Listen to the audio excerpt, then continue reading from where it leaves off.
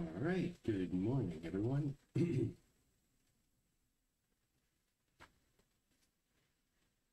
looking at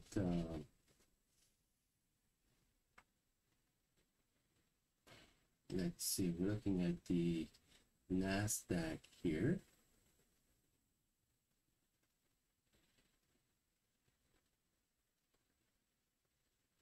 So let me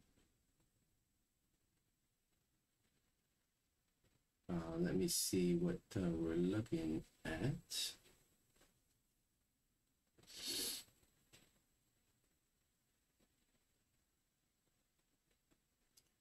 Try to get some up here. That's not showing up. Okay. Indicators. Toolbar.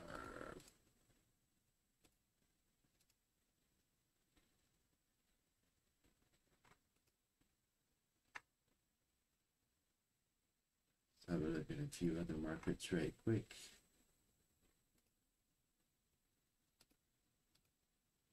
We got Texas T. We got the S&P 500, Nasdaq,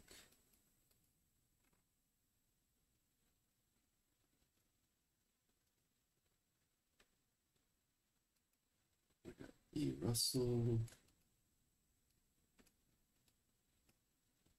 That might look okay.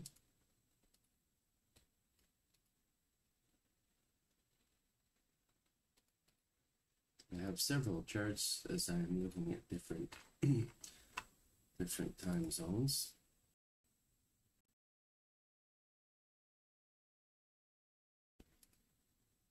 That is way too loud.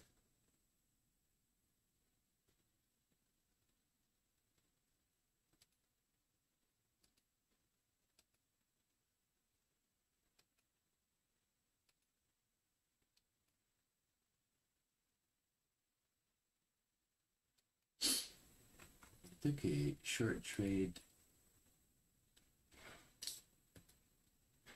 Having a hard time seeing with my glasses on.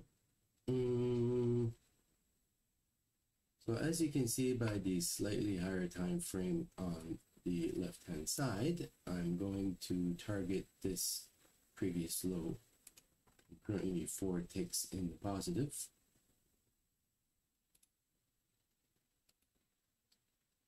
This is the Russell. This is a Renko chart. Make a cup of coffee.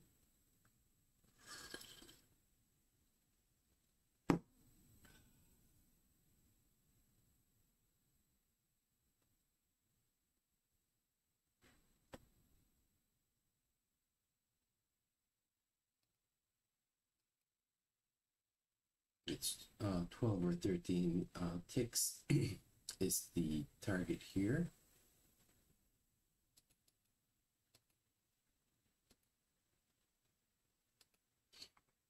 We'll just have to wait that out a little bit.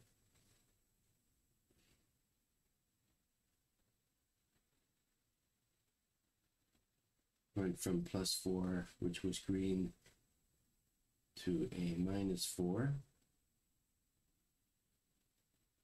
So kind of anticipating the price to run down this way.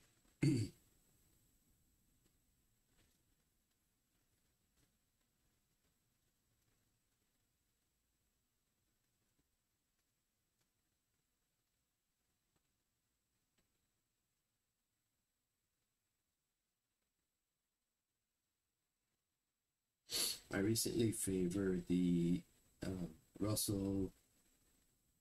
The Nasdaq is a bit fast sometimes. The ES is a bit more slow.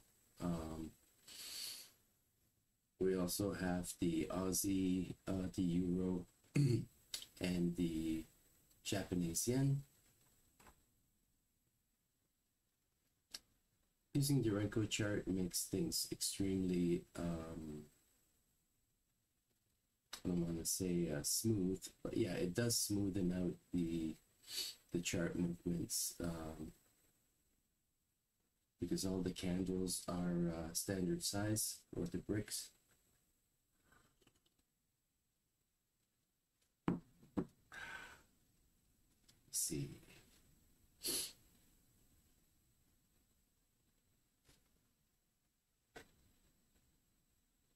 We're about 5 minutes and a half into this video. It goes really quick.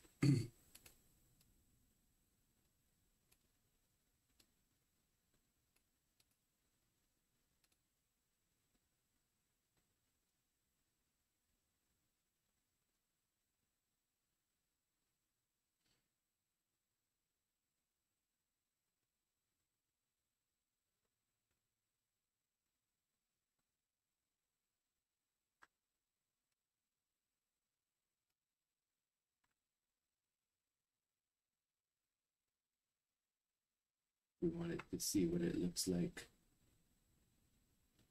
on the higher time frame. This is what I see on my left screen.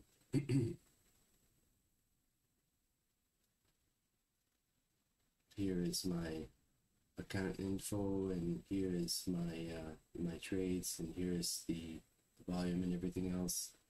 And then these are the what we'll call the entry chart, and then on the left of that is the anchor chart 1.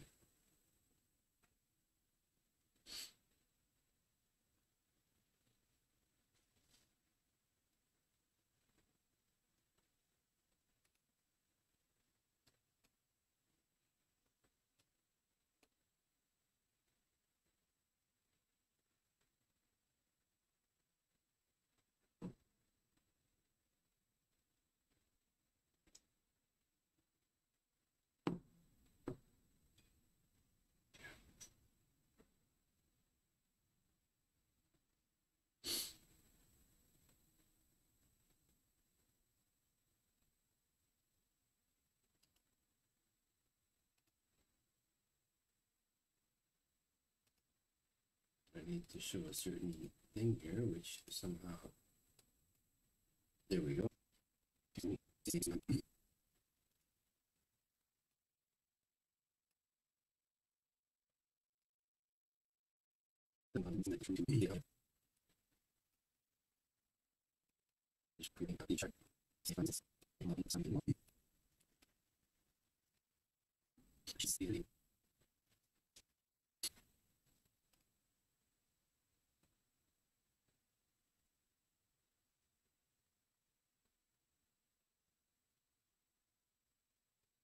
Okay, seems to be happening here a little bit. I'll lock in a few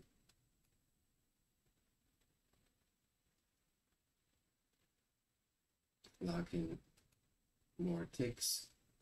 I'll try to kind of follow a few candles behind.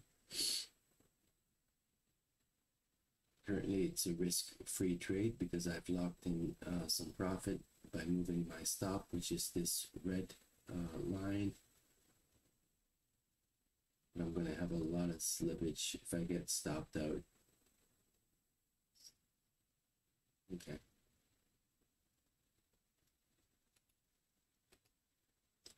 It's still a positive trade, but it was only good for +3 ticks.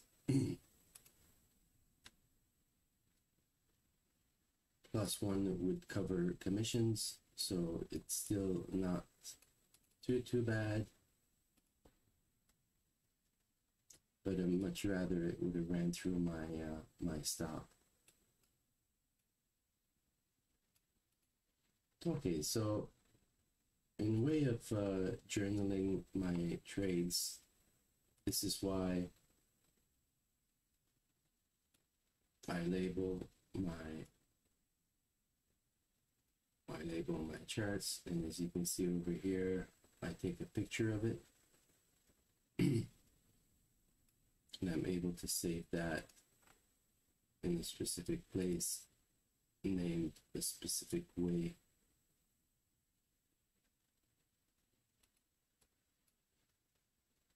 So here we are talking.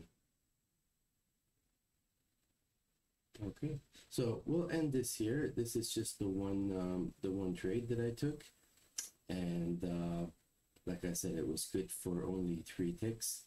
My target was it would have been about 10.